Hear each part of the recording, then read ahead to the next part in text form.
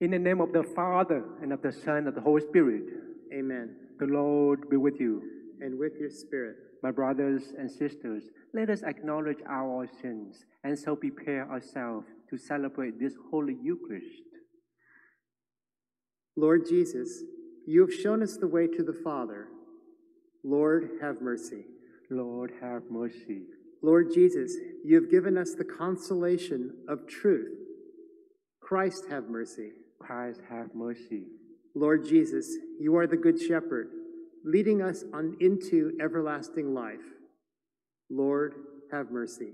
Lord, have mercy. May Almighty God have mercy on us, forgive us our sins, and bring us to everlasting life. Amen.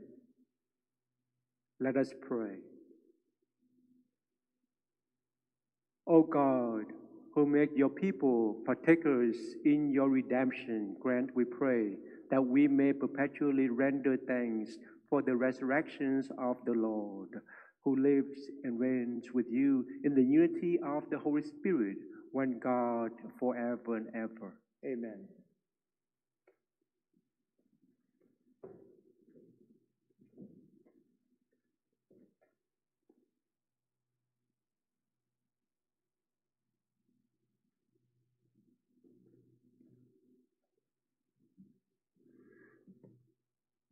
A reading from the Acts of the Apostles. Paul left Athens and went to Corinth. There he met a Jew named Aquila, a native of Pontus, who had recently come from Italy with his wife Priscilla. Because Claudius had ordered all the Jews to leave Rome, he went to visit them, and because he practiced the same trade, he stayed with them and worked, for they were tent makers by trade. For every Sabbath he entered into discussions in the synagogue, attempting to convince both Jews and Greeks. When Silas and Timothy came down from Macedonia, Paul began to occupy himself totally with preaching the word, testifying to the Jews that Christ was Jesus. When they opposed him and reviled him, he shook out his garments and said to them, "Your blood be on your heads. I am clear of responsibility. From now on, I will go to the Gentiles." He left there and went to a house belonging to a man named Titus Justus, a worshiper of God. His house was next to a synagogue. Crispus, the synagogue official, came to believe in the Lord along with his entire household, and many of the Corinthians who had heard believed and were baptized. The word of the Lord. Thanks be to God. The Lord has revealed to the nations his saving power. The Lord has revealed to the nations his saving power. Sing to the Lord a new song, for he has done wondrous deeds. His right hand has won victory for him, his holy arm. The Lord has revealed to the nations his saving power. The Lord has made his salvation known. In the sight of the nations, he has revealed his justice. He has remembered his kindness and his faithfulness toward the house of Israel. The Lord has revealed to the nations his saving power. All the ends of the earth have seen the salvation by our God. Sing joyfully to the Lord, all you lands. Break into song, sing praise. The Lord has revealed to the nations his saving power.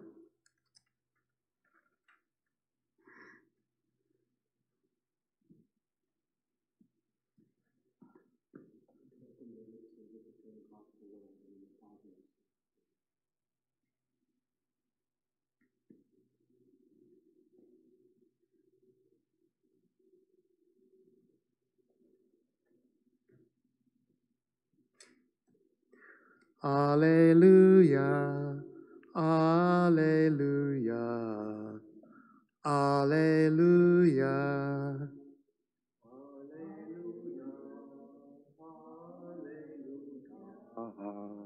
Hallelujah. I will not leave you orphans, says the Lord. I will come back to you, and your hearts will rejoice. Alleluia, alleluia, alleluia.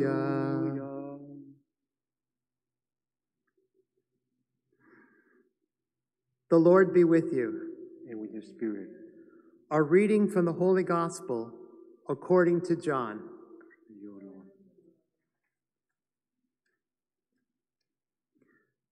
Jesus said to his disciples, "A little while, and you will no longer see me. And again, a little while later, and you will see me."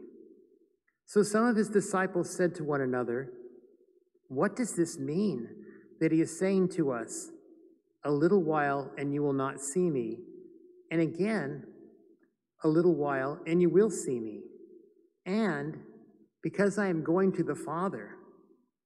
So they said, "What is this little while of which he speaks? We do not know what he means."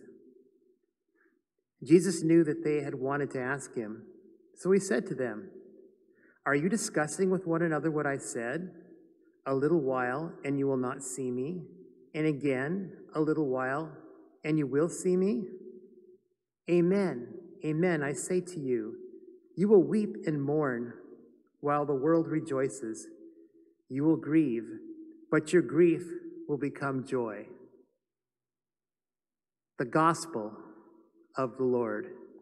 Praise you, Lord Jesus Christ.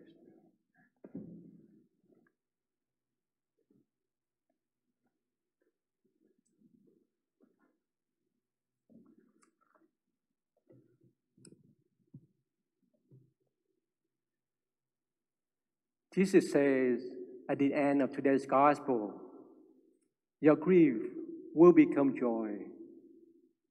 The time of grief for the disciples was during the passion and death of Jesus, but they became joyful when they witnessed the risen Christ. The time of grief for Martha and Mary was when their brother Lazarus died and buried in the tomb. But grief turned into joy when Jesus resurrected Lazarus. Jesus can turn sorrow into joy. During the difficult times, like the coronavirus pandemic, we might lose focus on our priorities, or we might push Jesus off to the side. Some of us fall into discouragement or depressions, which is very easy to do. We know and understand that in our lives, there are moments of ups and downs. There is a time of tears and laughter, a time of sorrow and joy, a time of desolation and consolation. So, when things go well, let us praise and show gratitude to God. When things do not go as planned, let us cling on to God and place our complete trust in Him and have a conviction that there is light at the end of the tunnel. My dear friends, our grief will become joy only when Christ remains in our hearts. When we have Christ, we have everything. Even when we don't have much in the material things. On the other hand, when we lose Christ, we lose all, even when we have everything in this world. When we have Christ, we are complete, like a circle. When we don't have Christ, no matter what we do or how we try, there won't be a circle. May we always keep Christ in our hearts. Amen.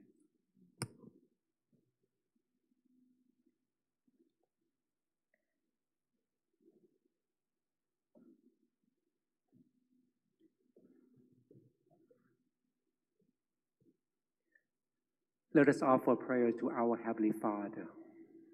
For all members of the Church, may the Holy Spirit embolden us to bear joyful witness to the saving power of Jesus Christ.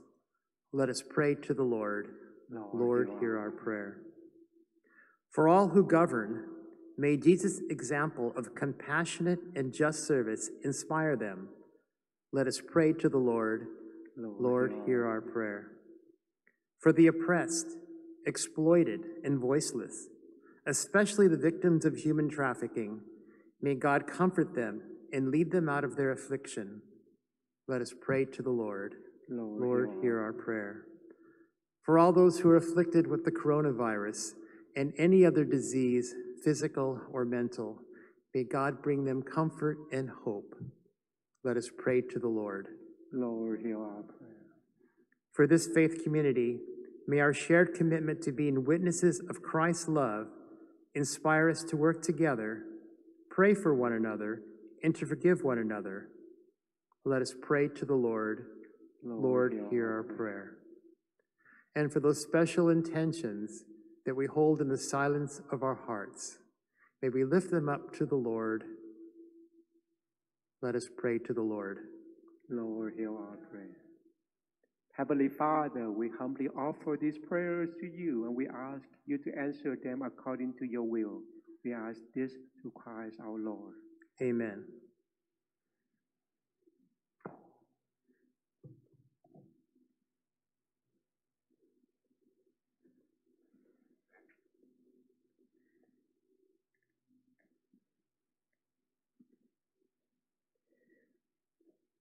Blessed are you, Lord, God of all creation, for the goodness we have received, the bread we offer you through the earth and work of human hands. It will become for us the bread of life. Blessed be God forever.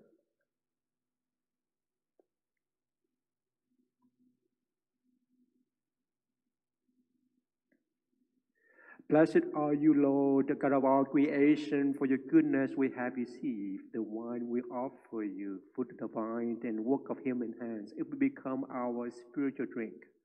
Blessed be God forever.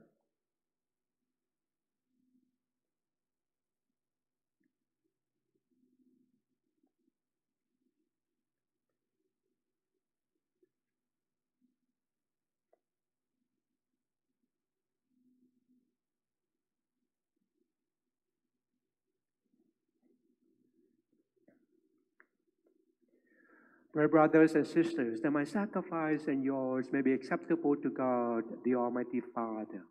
May the Lord accept the sacrifice of your hands for the praise and glory of his name, for our good and good of all his holy church. May our prayers rise up to you, O Lord, together with the sacrificial offering, so that, purified by your graciousness, we may conform to the mysteries of your mighty love, through Christ our Lord. Amen.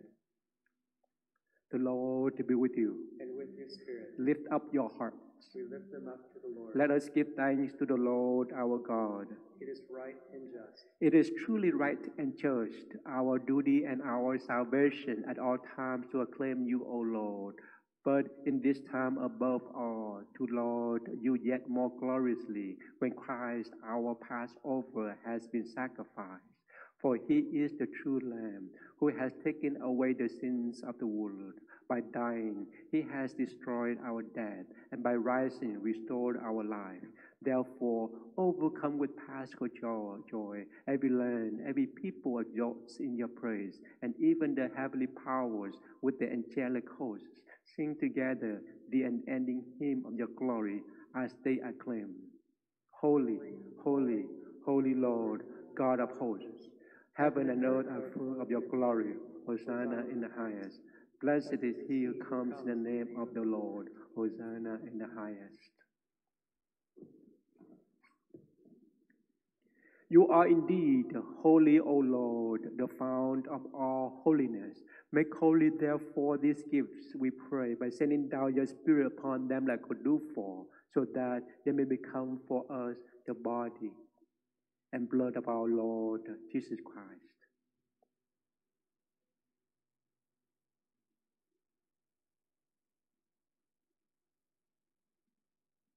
At the time he was betrayed and entered willingly into his passion, he took bread and giving thanks, broke it and gave it to his disciples, saying, "Take this, all of you, and eat of it, for this is my body, which will be given up for you."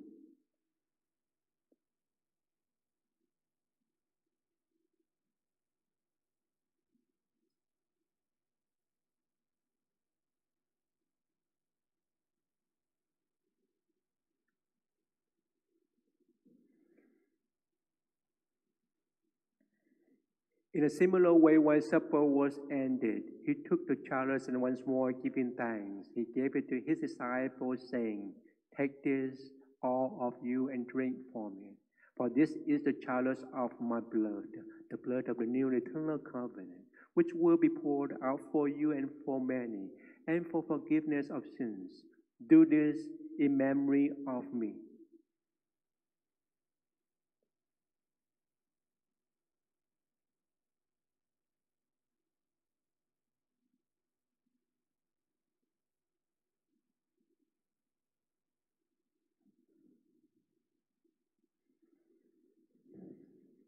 The mystery of faith. We proclaim your death, O Lord, and profess your resurrection until you come again. Therefore, as we celebrate the memorial of his death and resurrection, we offer you, Lord, the bread of life and the chalice of salvation, giving thanks that you had held us worthy to be in your presence and minister to you. Humbly we pray that partaking of the body and blood of Christ, we may gather into one by the Holy Spirit.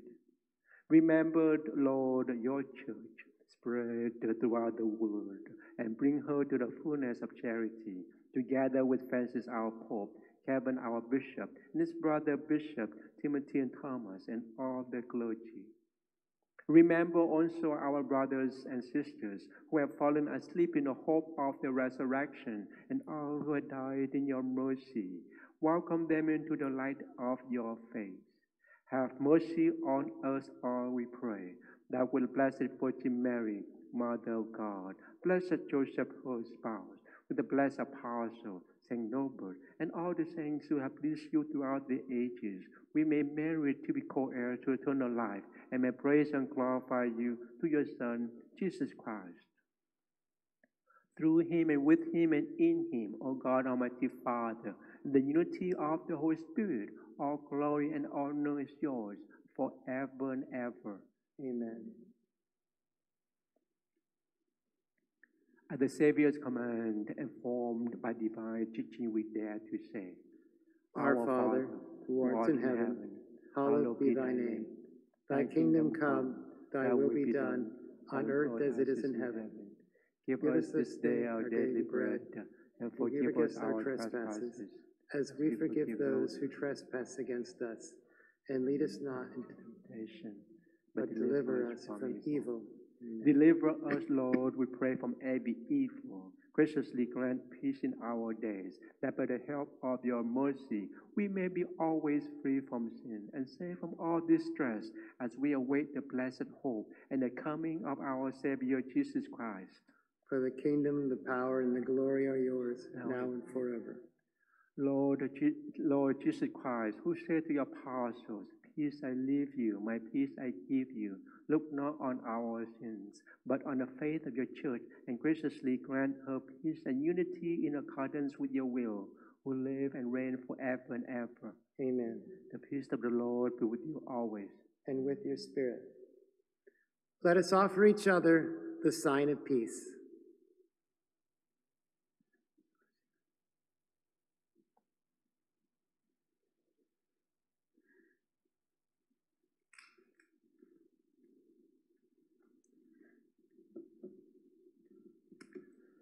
Lamb of God, you take away the sins of the world. Have mercy on us. Lamb of God, you take away the sins of the world. Have mercy on us. Lamb of God, you take away the sins of the world. Grant us peace.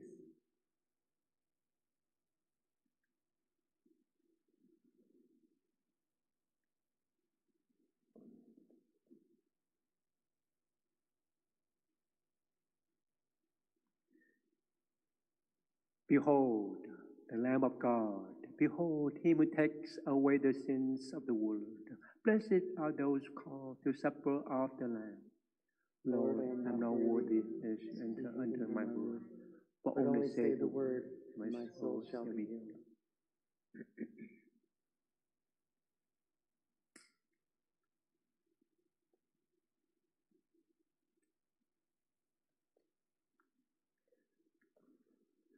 Let's pray together the prayer of the spiritual communion. My Jesus, I believe that you are present in the most holy sacrament. I love you above all things, and I desire to receive you into my soul. Since I cannot at this moment receive you sacramentally, come at least spiritually into my heart. I embrace you as if you were already there and unite myself wholly to you. Never permit me to be separated from you. Amen.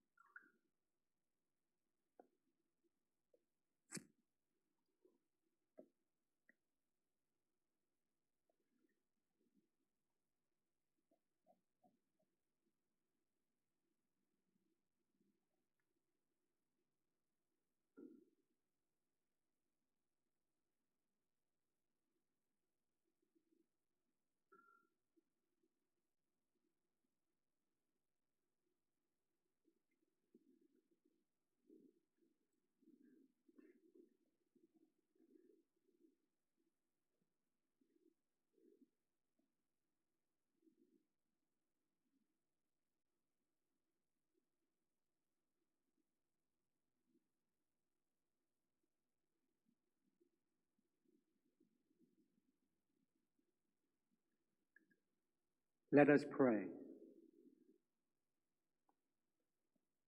Almighty ever-living God, who restored us to eternal life in the resurrection of Christ, increase in us, we pray, the fruits of this Paschal sacrament and pour into our hearts the strength of this saving food through Christ our Lord. Amen. The Lord be with you. And with your spirit. May Almighty God bless you and your family, the Father, the Son, and the Holy Spirit. Amen. Go in peace, glorifying the Lord by your life. Thanks be to God. Let us pray together the prayer of Saint Michael the Archangel. Saint Michael the Archangel, defend us in battle, be our protection against the wickedness and snares of the devil. May God rebuke him, we humbly pray. And do thou, O Prince of the heavenly host, by the power of God, thrust into hell Satan and the other evil spirits who prowl about the world for the ruin of souls. Amen.